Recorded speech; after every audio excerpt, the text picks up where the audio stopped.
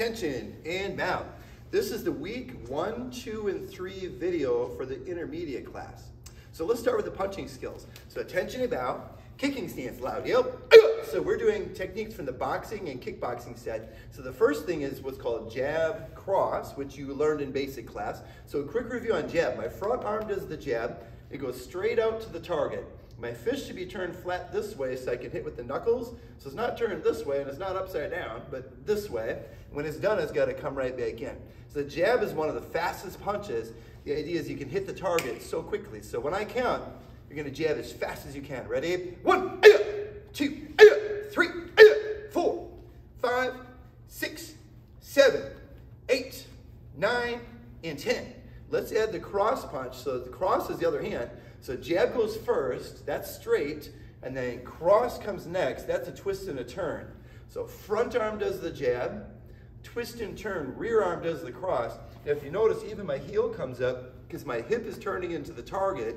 That's how you get lots of power on a cross punch. So if I didn't pivot, you can see it's kind of not so strong, and I can't reach very far, but when I twist and turn, I get a longer reach. If I do it sideways, you can see here's the jab, and then there's my long reach.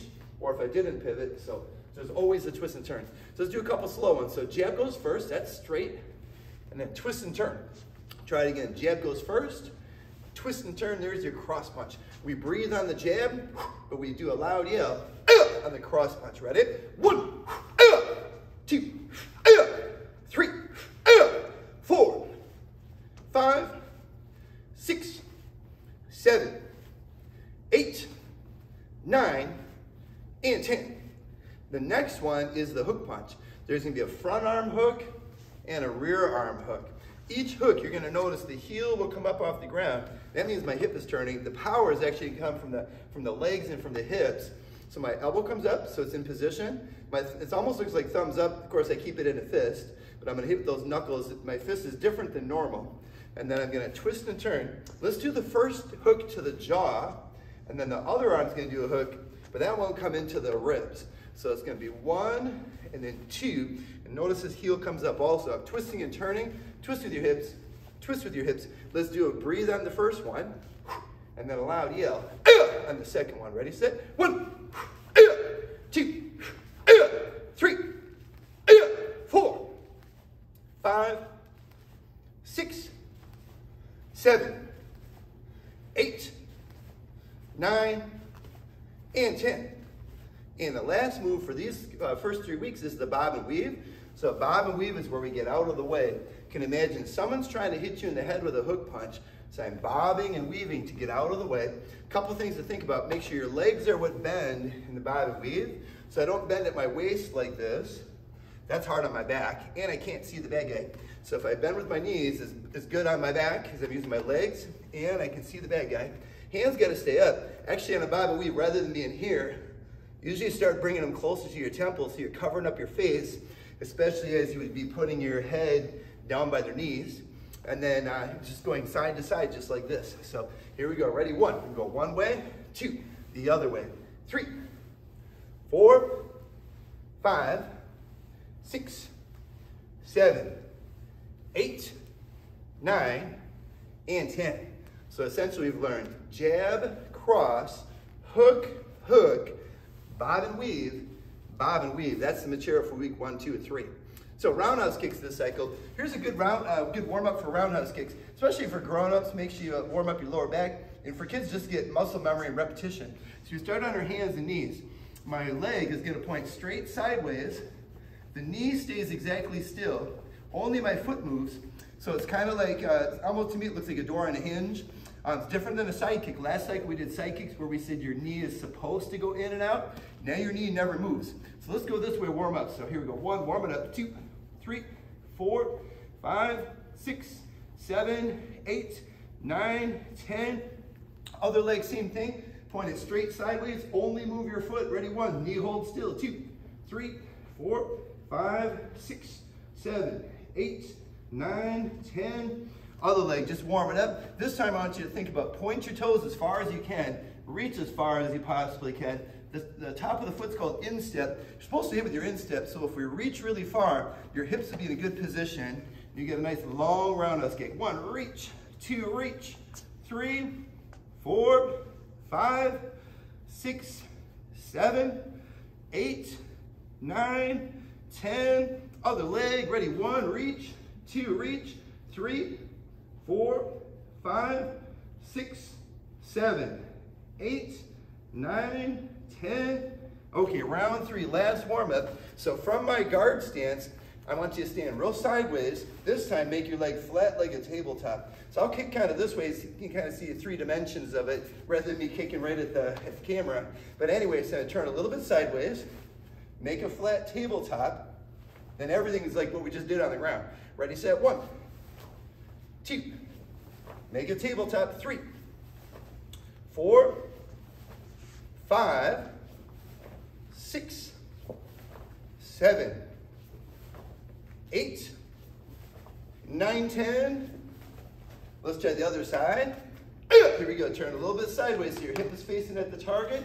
Make that flat tabletop. Ready, 1, tabletop, 2, 3, 4, 5, 6, 7, 8, 9, 10. Awesome. Attention to that. Let's have Mr. Lemke be my partner. He's going to hold on to a speed paper. There's 2 kicks we're learning new this cycle, right, for the weeks 1, 2, 3.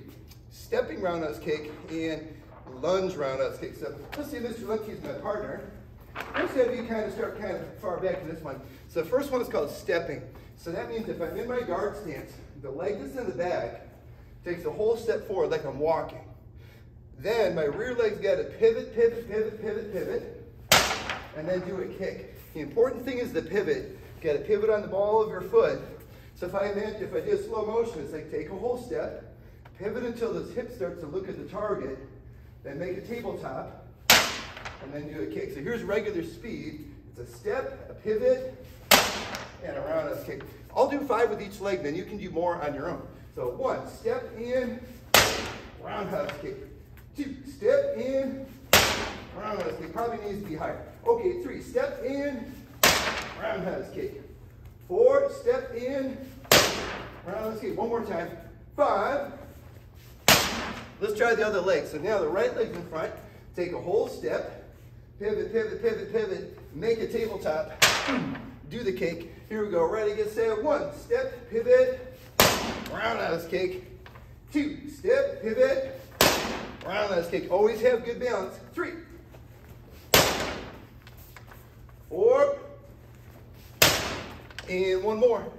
5. I think that went up when I walked back. I think that target went up. So anyway, you should pause the video. You should do 10 with each leg. You know, start kind of low. Don't start too high, just so you don't slip on the banana peel, lose your balance, okay? The second kick is called lunge roundhouse kick. So now he's got the target out. You're gonna pick your front foot off the floor just the teeniest bit, because you only push off of your rear leg. So I start to pick this leg up, push off of one leg, and lunge. This one is not going to go real far, and it might not even go real high. The idea of the lunge roundhouse kick is kind of sneak in where they can't ever see him. A lot of times it's to the body. So I pick this foot up just the teeniest bit, and I push off only one leg, and lunge and kick. So let's do some together. Ready? 1, pick it up in, lunge. Try to be sneaky. 2, 3, 4, pick it up in, lunge. 1 more time. 5. Let's try the other leg. So right leg's in front now, picked off the ground just the teeniest bit because I'm only pushing off of one leg. They kind of glide across the floor going forward. Ready? And 1, pick it up and lunge. 2, pick it up and lunge. 3, 4, 1 more time.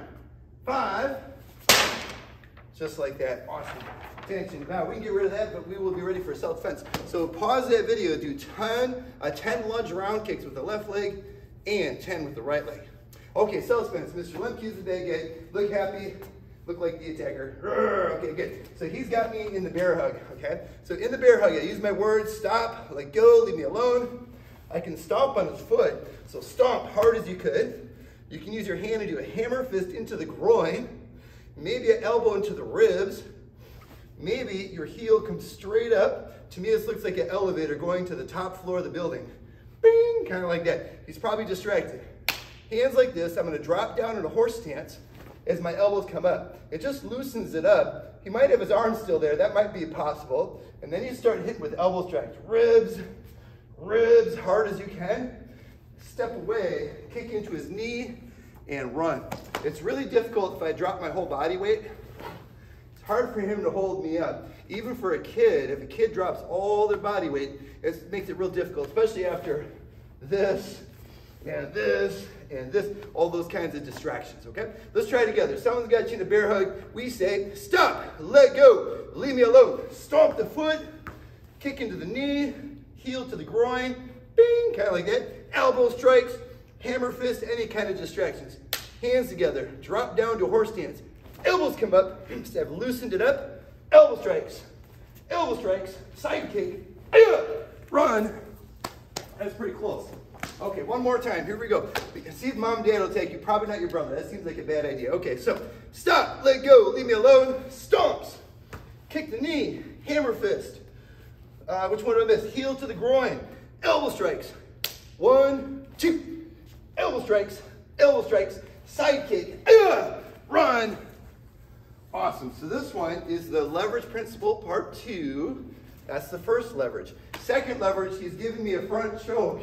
Have your mom or dad help you with this one, not your brother. Okay, so if he's really choking me, now just so you know, in real life, when people actually try to choke someone, it's less about strangling someone, and it's more about dominating someone. That's how law enforcement teaches it. So that's the good and bad news. So the good news is, if you tuck your chin as hard as you can actually breathe for quite a long time, because his real intent is more to try to control you.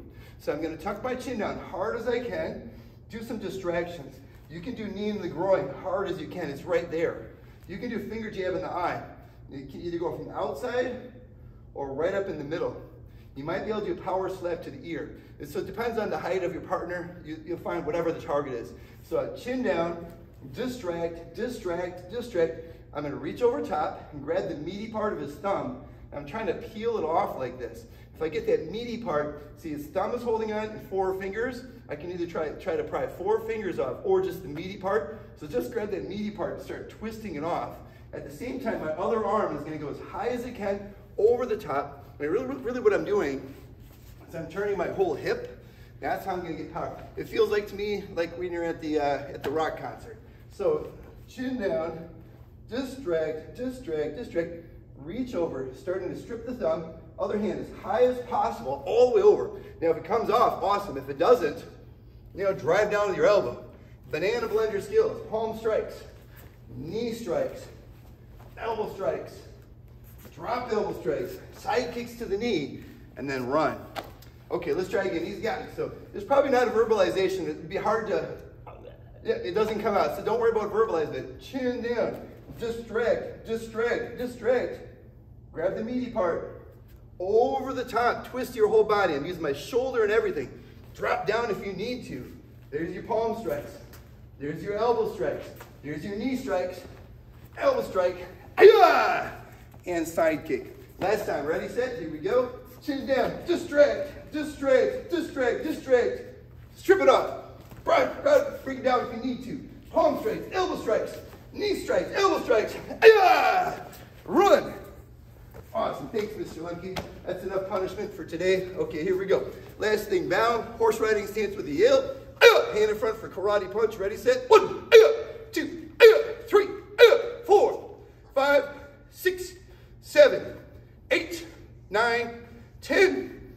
Attention, and down. And that is all the material for weeks 1, 2, and 3.